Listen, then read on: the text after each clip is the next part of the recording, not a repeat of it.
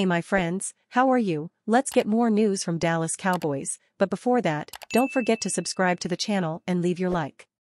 Green Bay Packers OL named in shocking trade proposal with Dallas, trade rumors. A Green Bay Packers forward has been tipped as a trade target for the Dallas this offseason.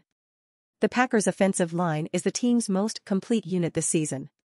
If the starting five, especially David Bakhtiari, are healthy this season, the team has enough players to consider trading an offensive lineman to help fill other problems with the roster. Bakhtiari and John Runyan Jr. have been logical options for the Packers to trade this offseason. Losing one of those starters isn't ideal, but the idea is that backup offensive tackle Yosh Nijman can be put in the right tackle spot.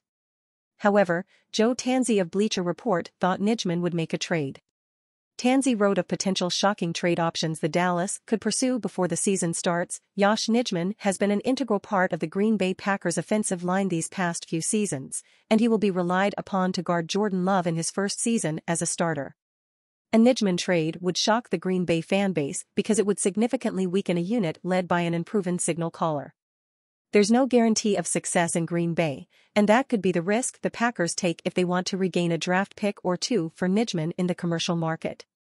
The 27-year-old can play on both sides of the offensive line, so he would fit perfectly on the right side opposite Broderick Jones. Dallas traded to draft him. Nijman would be an improvement as a pass blocker over Dallas' current projected starter.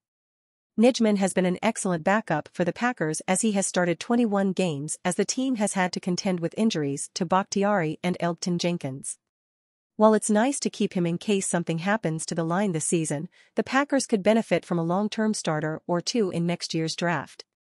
And you fan, what do you think of the Yosh Nijman situation? Leave your opinion in the comments.